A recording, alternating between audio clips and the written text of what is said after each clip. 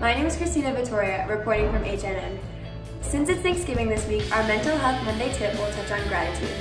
Gratitude just doesn't feel good. Making a habit of gratitude can also be good for us. Like all other positive emotions, feeling grateful on a regular basis can have a big effect on our lives. Brain research shows that positive emotions are good for our bodies, minds, and brains. Positive emotions open us up to more possibilities. They boost our ability to learn and make good decisions. Positive emotions balance out negative emotions. People who often feel grateful and appreciative are happier, less stressed, and less depressed. Gratitude is like a U-turn on complaining or thinking about what we don't have. One positive emotion leads to another. When we feel grateful, we might also feel happy, calm, joyful, or loving. Gratitude can lead to positive actions. When we feel grateful for someone's kindness towards us, we may be more likely to do kindness in return.